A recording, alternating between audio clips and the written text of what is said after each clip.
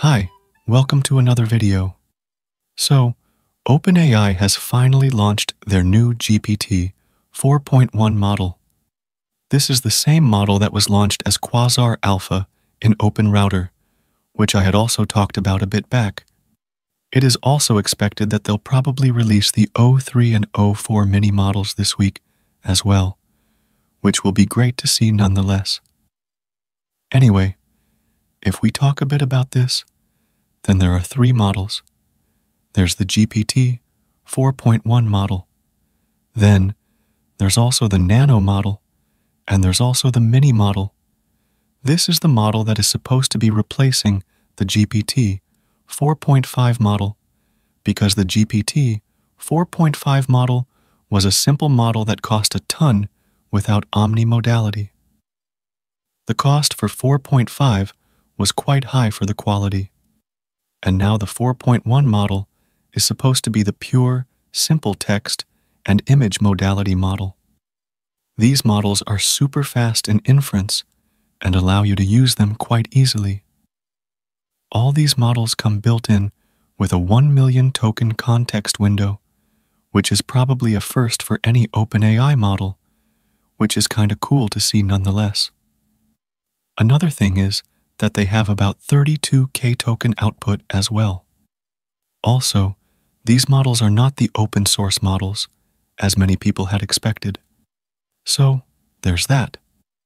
The 4.1 models outperform GPT-4.0 across all benchmarks and are better at coding and everything than GPT-4.0.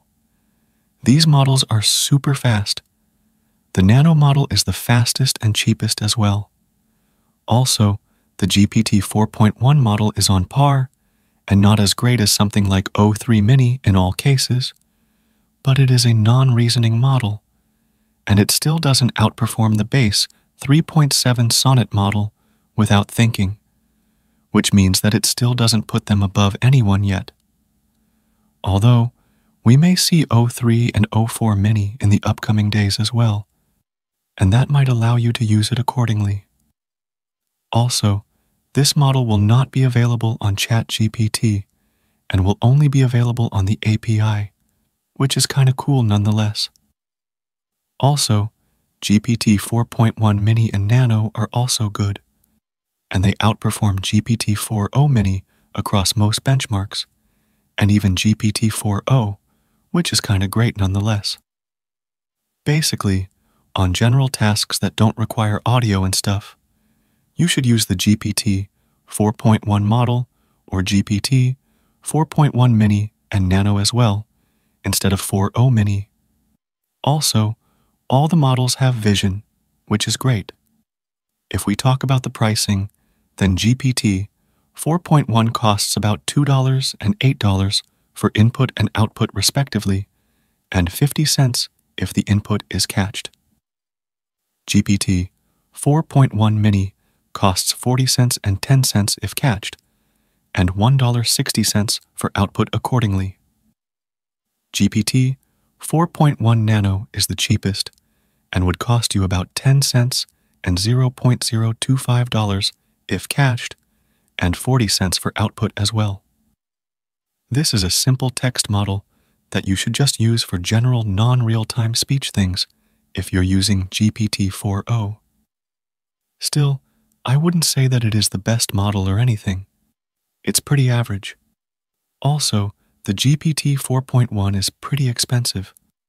I mean, if I bump up the pricing a bit, then we can use Gemini 2.5 Pro, which is obviously insanely better. And I can get similar stuff with Grok 3 Mini or DeepSeek, which is a ton cheaper than this, and even O3 Mini, which is even cheaper than this, and generally better. Now, they have also said that people who are at or above Tier 2, which means that you'll need to spend about $10 or $20 or something like that, and then you can opt in for sharing data and use the GPT 4.1 models for free via there, which is pretty great. It's similar to the Grok 3 options, and even without that, you can use it for free via the GitHub Models API, which has added the new GPT 4.1 model and you can use it with the GitHub Models API for free through there as well. So that's great. And it is also now available on GitHub Copilot for free. And another place that it is available in for free is Windsurf.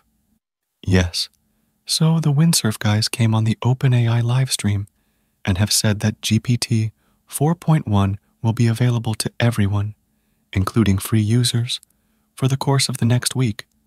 And it will also be fully free and won't cost you credits if you have a paid plan as well. So, you can use it there without any limits, which is great.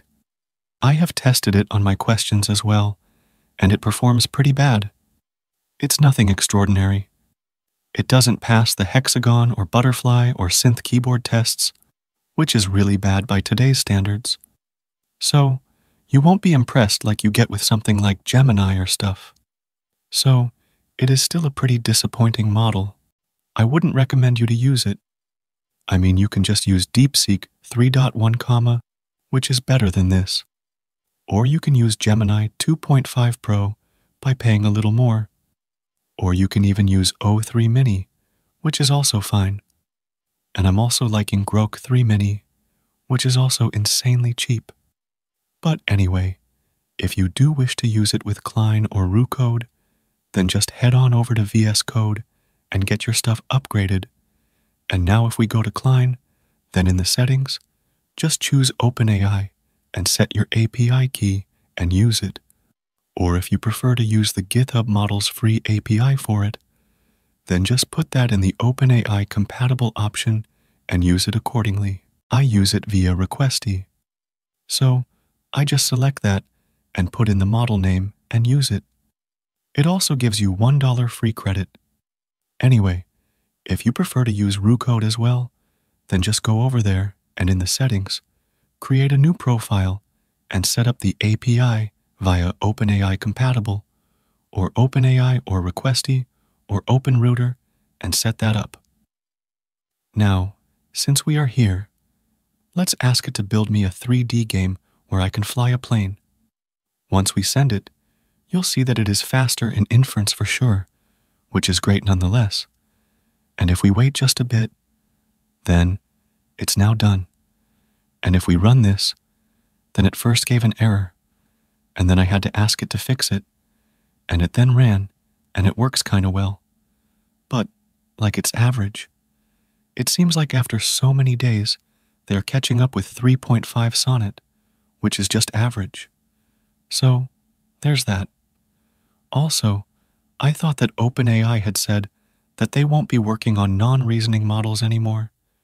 But here we have it again. I mean, they said that they'll open source a model, but I guess that will also never happen. Let's see if O3 or O4 Mini brings anything new to the table, or they are also just as average as these models. Overall, it's pretty cool. Anyway, share your thoughts below and subscribe to the channel. You can also donate via Super Thanks option or join the channel as well and get some perks. I'll see you in the next video. Bye.